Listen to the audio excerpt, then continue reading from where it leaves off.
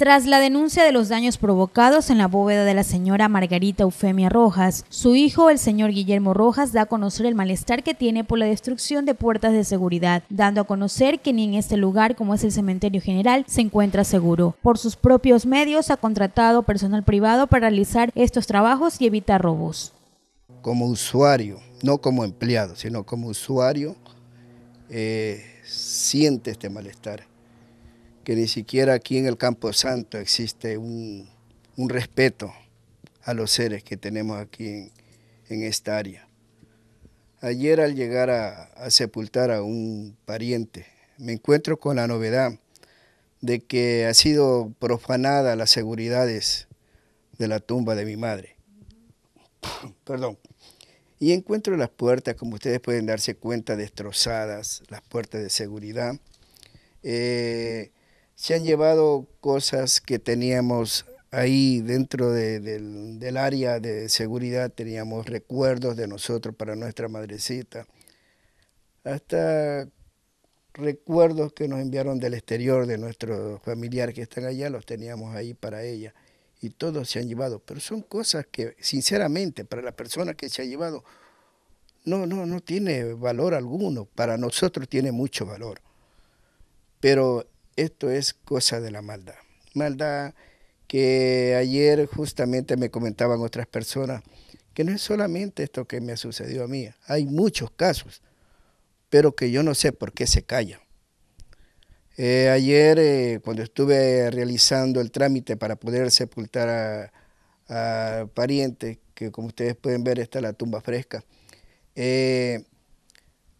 han salido tantas cosas que uno tiene que cumplir para poder sepultar a una persona que ha dejado ya de existir de este mundo. Entonces yo les dije que así como ellos implantan tanta burocracia, porque es burocracia, tanta burocracia, así mismo deben dar seguridad a los seres que nosotros tenemos aquí.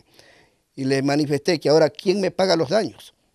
Y les dije que les voy a presentar demanda a la administración que está a cargo aquí del cementerio, porque esto no se puede seguir dando. Aquí las personas que pasan en el cementerio tienen conocimiento quiénes son los que hacen estos perjuicios, saben quiénes son los que llegan aquí a robar, saben quiénes son los que llegan aquí a hacer esto un área de fumadero, pero yo no sé por qué callan, no dicen nada, pero para ponerle al usuario, ponerle tantos impuestos, ahí sí uno tiene que cumplir, porque si no, uno no puede sepultarlo al familiar o al pariente que uno tenga. Rojas también se refirió a la desorganización que el Cementerio General se encuentra, como es la construcción de bóvedas. Aquí donde le estoy dando la entrevista, estoy parado justamente sobre la tumba de un cadáver. ¿Por qué? Porque uno no tiene dónde poner un pie aquí. Y sin embargo, se dice que se está organizando. Yo quiero que ustedes vean a mi espalda este bloque de bóvedas que se construyó ahora a poco. Yo no sé a quién mente descabellada se le ocurrió cerrar ese paso en vez de abrir un acceso para poder tener entrada a estos lugares.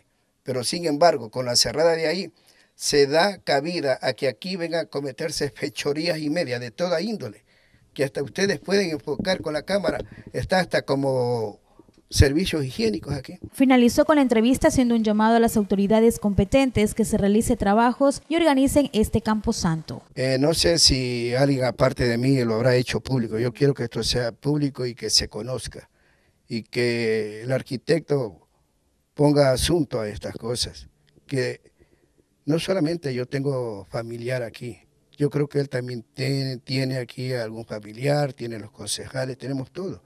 Pero no es necesario de que las autoridades tengan familiar aquí para ponerle asunto al caso, sino que debemos tener respeto para todos y consideración, y que esto es un campo santo y que debe ser respetado y debe ser vigilado. Por ejemplo, ustedes vieron, entramos y no hay un solo guardia aquí dentro del área del cementerio.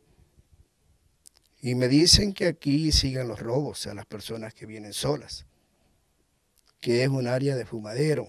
Y vean, ustedes se están dando cuenta, no sé cuántas bóvedas más estarán así, destruidas por llevarse lo poco que hay dentro de él.